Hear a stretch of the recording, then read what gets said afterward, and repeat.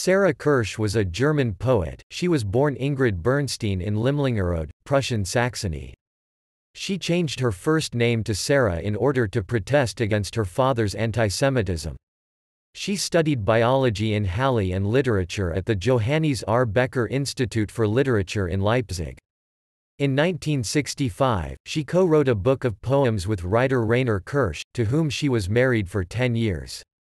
She protested against East Germany's expulsion of Wolf Biermann in 1976, which led to her exclusion from the Socialist Unity Party of Germany.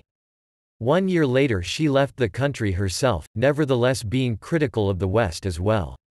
She is mainly known for her poetry, but she also wrote prose and translated children's books into German. According to Complete Review, the great German language post-war poets were largely East German born in the mid to late 1930s, which included towering figures such as Volker Braun, Heinz Czechowski, and Sarah Kirsch, who was the most prominent female representative of that generation. She won many prizes and honors, including the German International Literary Petrarca-Preis in 1970, the Peter-Huchel Prize in 1993 and the Georg Büchner Prize in 1996.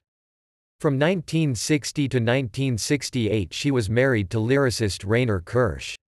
Sarah Kirsch died in May 2013 following a brief illness.